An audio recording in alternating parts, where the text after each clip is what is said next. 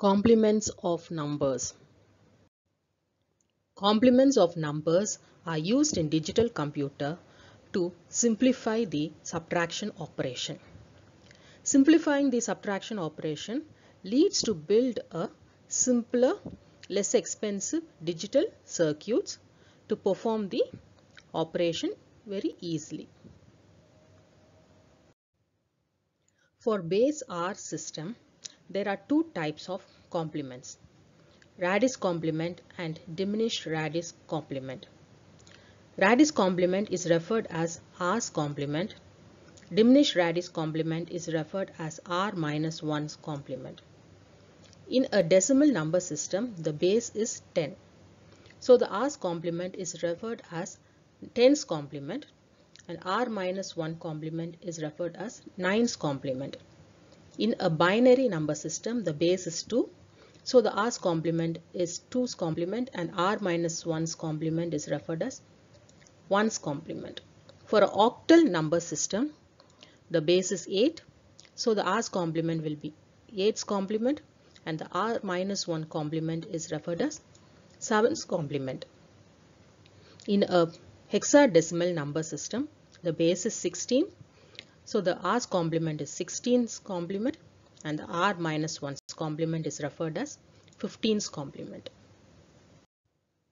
Diminished radius complement is also called the R minus 1's complement.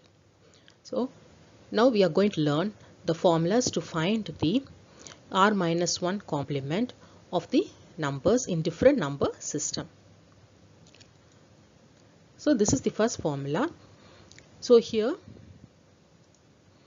the formula is to find the R minus 1 complement of a number n is R to the power of n minus R to the power of minus m minus n. So here, if the number n has both the integer and fraction part, then we use this formula. So here n is the given number, and the number should have both the integer and the fraction part. So R is the base. R is the base of the number or the radix, and n is the number of digits in the integer part of the number, and m is the number of digits in the fraction part of the number. So if the number has both the integer and fraction part, we use this.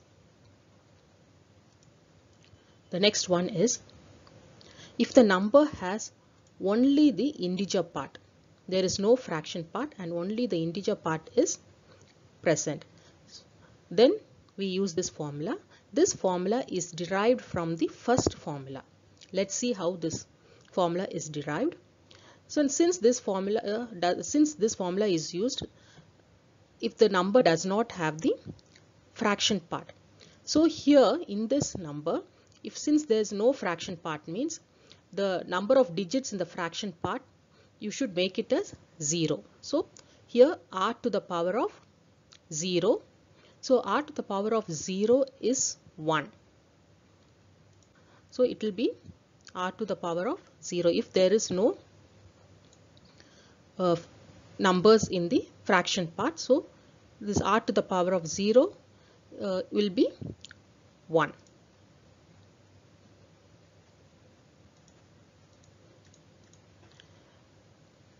Next, the third formula. This formula is used when there is only fraction part. There is no integer part. There is only fraction part is available in the number. So that time, so here what happened? This also derived from the main formula, this one. So here what happens, since there is no integer part, the number of digits in the integer part of the number becomes 0. So R to the power of 0. So when R to the power of 0 is 1. So 1 minus R to the power of minus m minus n. So this is the formula if there is no integer part, only fraction part is available. So the main formula is this. So from this formula only we are getting the other two sub formulas. So if you remember this, you can proceed with finding the R minus 1 complement. Radix complement is also called the r's complement. To find the r's complement of a number n, the formula is r power n minus n. Here n is the given number, r is the base or the radix, and n is the number of digits in the integer part of the number. So let me explain with an example. So consider example number 629 and it's a base 10. So this can be substituted in the formula,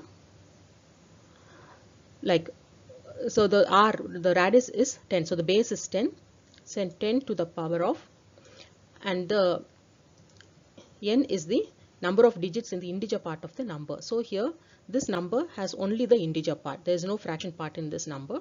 So the number of digit is 1, 2, 3. 3 is the number of digit. So 10 to the power of 3 minus n, the number 629.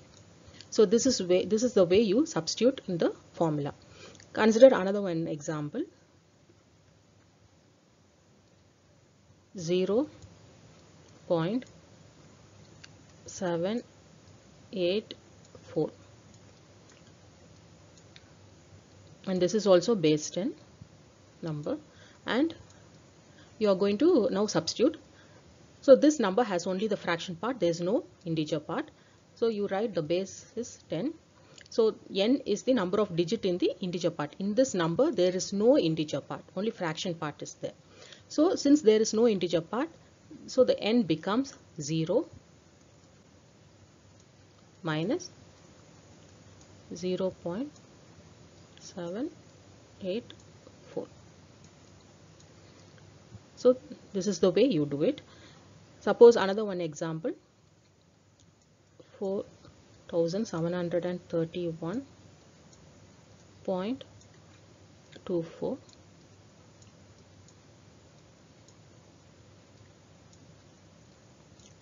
base 10. So let's write this.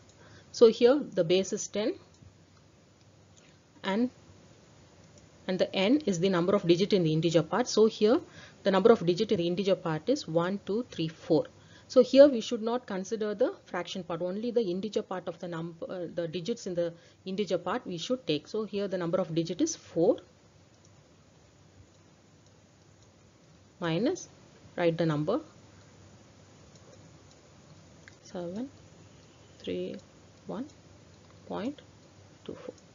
So this is n, this is the capital N, the given number, and base, and this is the small n, the number of digits in the integer part. So this is the way you solve the problem. Next, also there is another method to find the r's complement, and the method is, first you have to find the r minus 1's complement of the number, and then you have to add 1 to that. So r minus 1's complement we have already discussed. So in that way, in that method, you will solve the problem and find the r minus 1's complement, then add 1 to that number. So here this 1 should be added only to the least significant bit. Suppose if the r minus 1 complement, you have found the r minus 1 complement as 70. This is the r minus 1 complement. Consider, for example, this is the r minus 1 complement. So now to find the r's complement, you have to add 1 to this. So 7 4 plus 1. So it will be 735 is the answer. Suppose, for example, if you have a number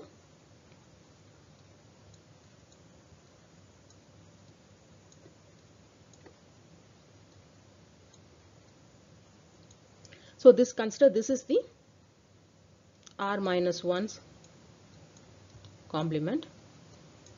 So to find r's complement, you're adding 1.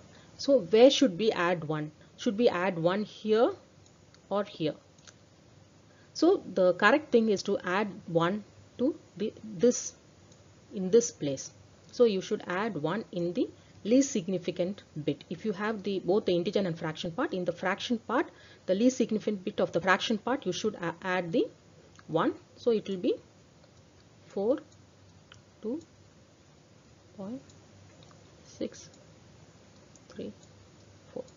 So this is the r's complement.